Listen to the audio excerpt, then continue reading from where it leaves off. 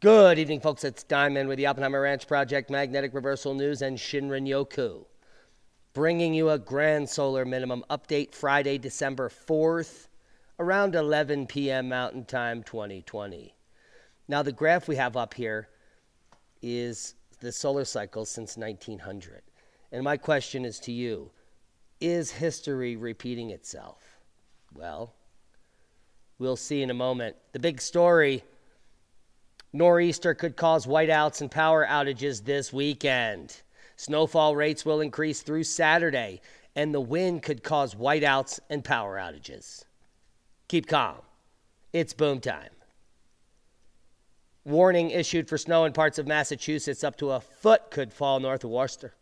Worcester. Snow expected to fall throughout Vermont this weekend. The biggest totals will be in New Hampshire and Maine. It's insane. We'll get to it. Towns in northeastern Connecticut also should prepare for snow. Ho, ho, ho. Santa is coming.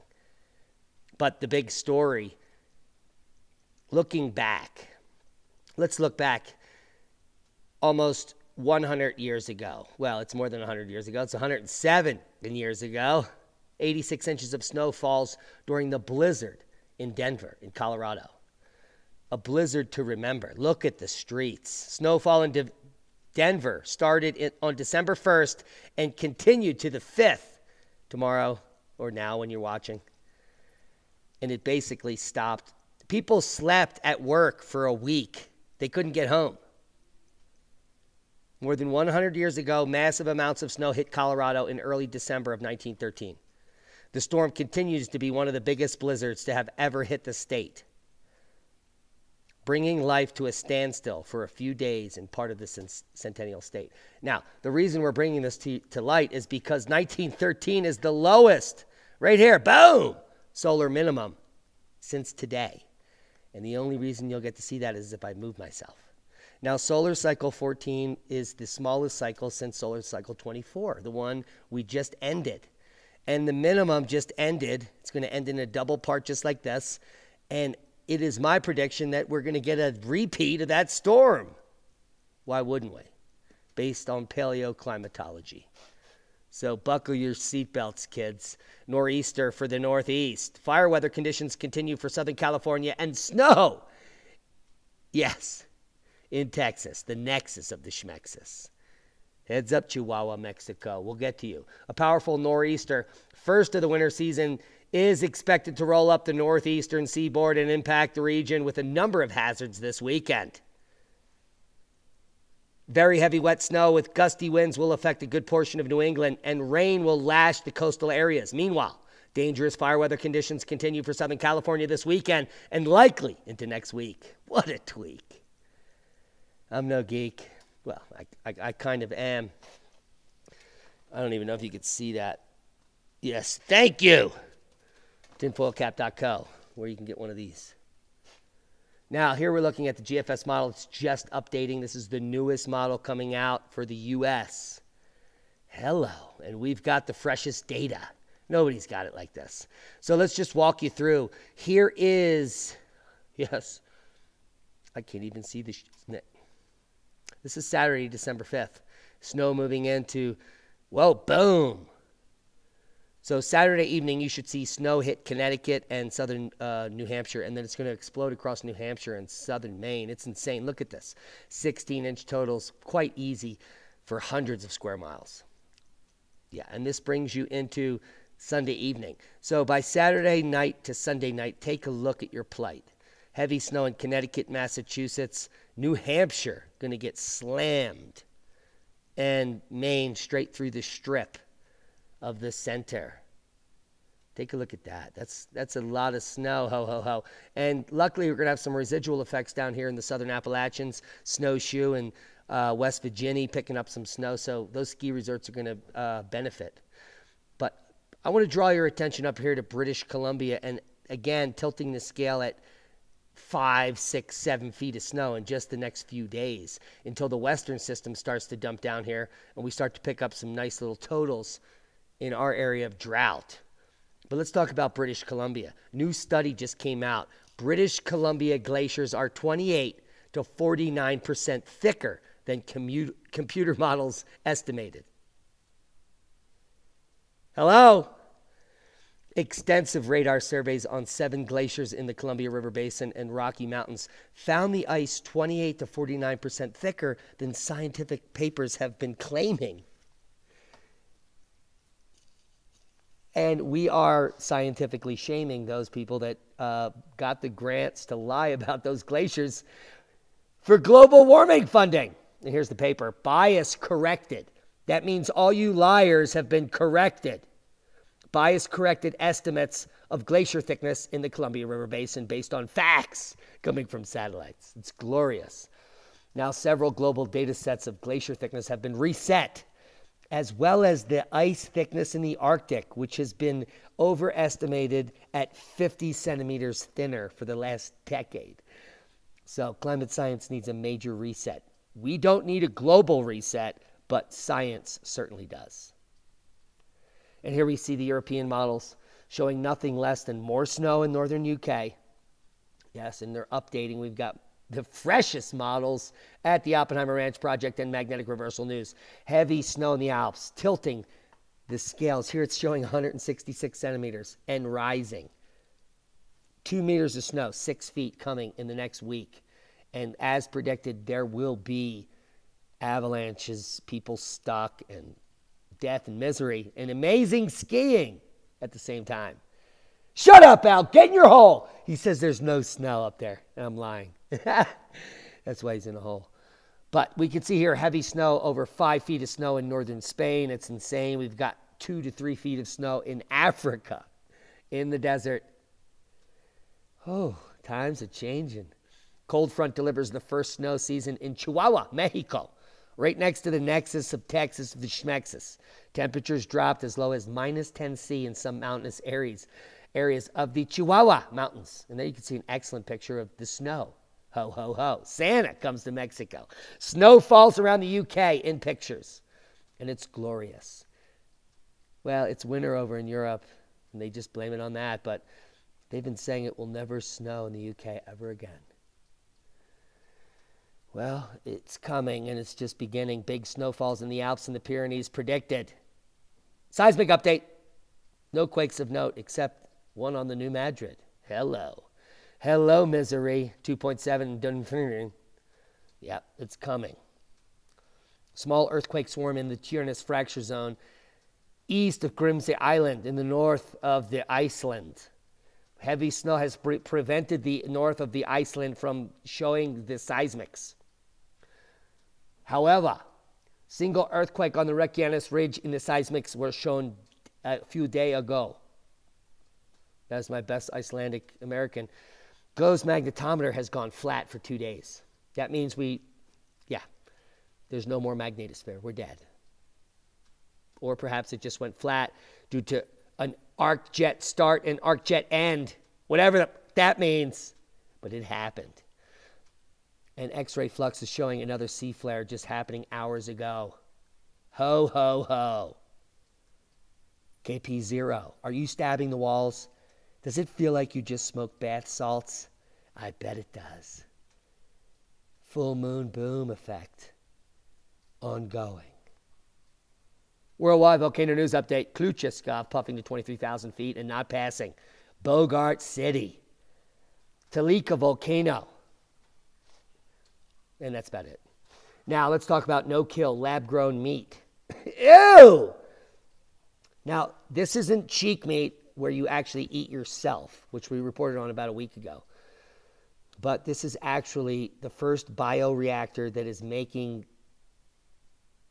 bovine fetal cell chicken meat in a reactor. And they don't have to kill chickens. It's totally amazing. They just take bovine fetal serum. They mix it with some chicken cells from a live chicken biopsy that they take from its... And then they just mix it up in this reactor and they make chicken nuggets.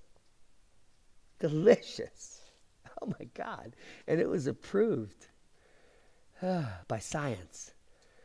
Nearly 6 million people are under stay-at-home order in the San Francisco Bay Area. These draconian communist measures will simply spread the disease at home.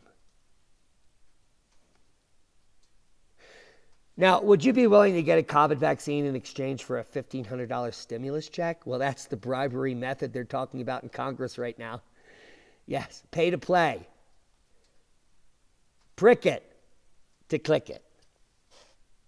You want the money? We want to stick you up with our funny stuff. Yeah. Like, the world has changed so rapidly, it's time to burn it down. House passes legalization and decriminalization of marijuana at the federal level. Yeah, let's burn it down. Downtown, Leroy Brown. Puff, puff, pass.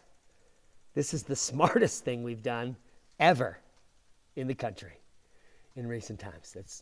Well, there you have it. Now, dogs poop in alignment with the Earth's magnetic field. Now, if you have a dog and you're not doing research, well, shame on you.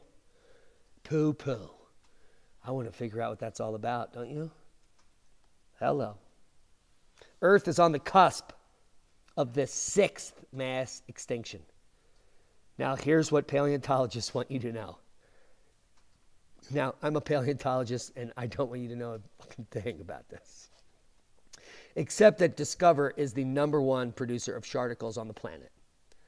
So here's the mass extinction sucking all life off the surface somehow.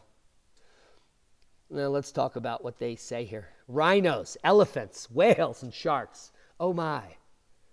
The list of endangered species is long and depressing. And those particular animals on the list have nothing to do with climate change. They have to do with poaching. Hello! They don't talk about it in the article. But it's all your fault. Because you are a human and you burn fossil fuels and you put plant food in the environment, these animals are getting poached out of existence. And the next mass extinction, according to Discover and scientists, is a slow slip. It's not rapid. It's because of poaching, not because of magnetic reversals and the death of huge swaths of the population. It's because of you, CO2 and plant food.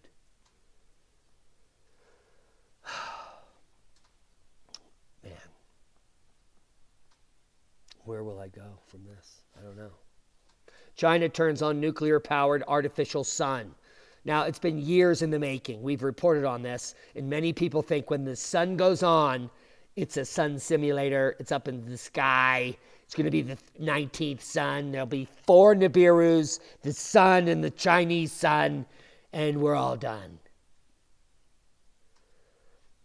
Folks, this is the mainstream media bloviating about a fission reactor. Anyway, China successfully powered up its artificial sun, which is on the surface, not a laser beam, but it's on the surface. The artificial sun nuclear fusion reactor for the first time, state media reported Friday, making a great advance in the country's nuclear power research capabilities. Now, the HL-2M tokamak reactor is China's largest and most advanced nuclear fusion experimental research device. It's the same as the Sapphire project. Hello? So, if you think that this is an actual sun or an artificial sun that's in space or anything else, you've been duped by the media.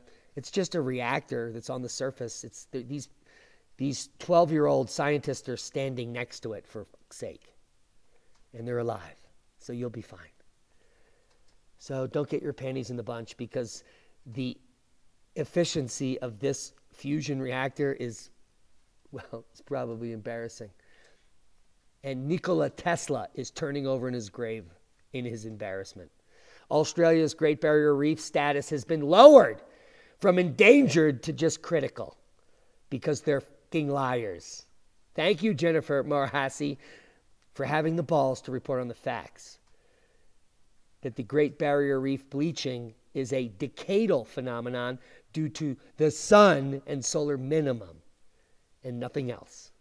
Hello.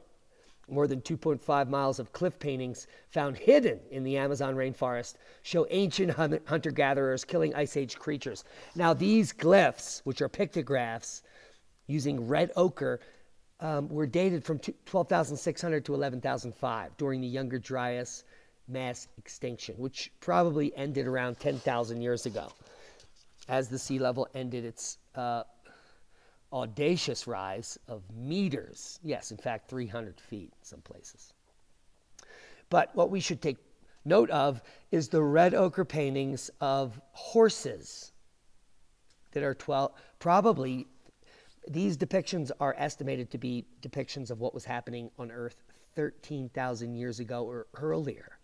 So clearly there were horses in the Americas 13,000 years ago, and how they wouldn't have gone up to North America at that time for the natives up here is anyone's guess, because it's just a few hundred miles walk up the continent, for fuck's sake.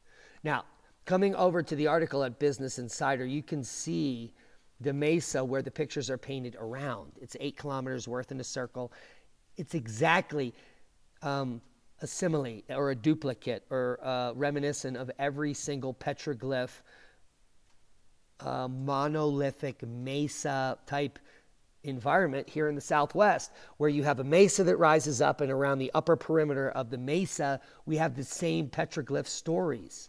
Now, if these people didn't know each other, they seem to have the same exact an idea spontaneously over thousands of miles on the same continent, in the same place with the same pictures, and it was just happened to be a coincidence.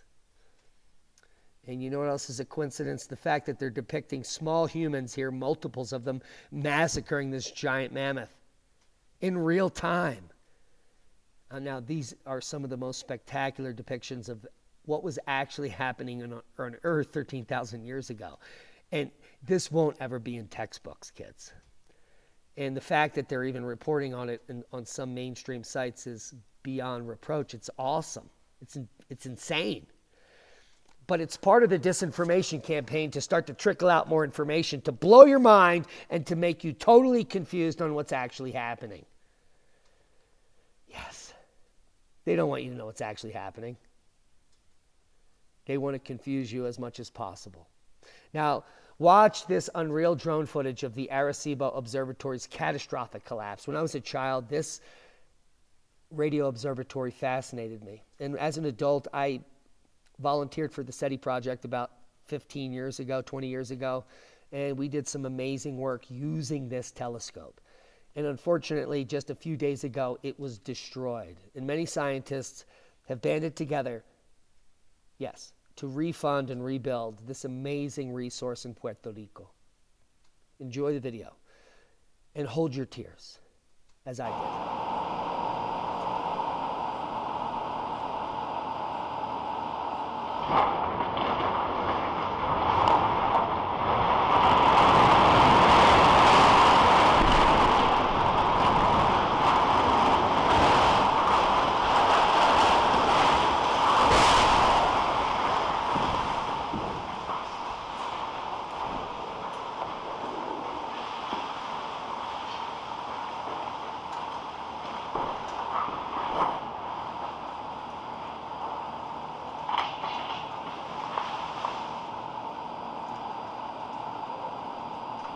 So sad.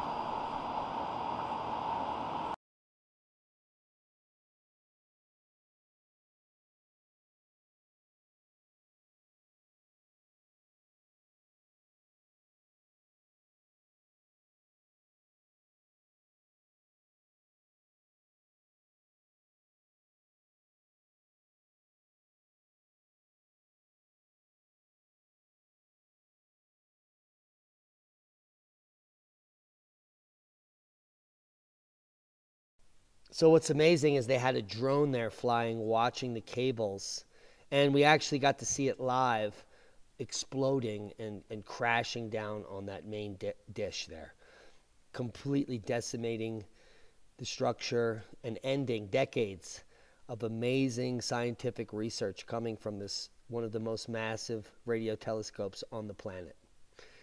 And not only that, this telescope brought a certain sense of pride to Puerto Rico and the people there, especially those scientists working on it. And our hearts and our prayers go out to those that lost this amazing resource. And we hope that they do rebuild Arecibo, because it is part of our future and it is a part of our history. Hope you got something out of the video. Times are changing. Thanks to all of our one-time donors and our new Patreons. Thanks to each and every one of you that shares these videos. Without you, we could not do this. And we plan on expanding more information in the coming future to you as Leah and I start to take on more difficult topics together. Be safe. We love you. Click on one of the boxes to gain more knowledge. And be safe.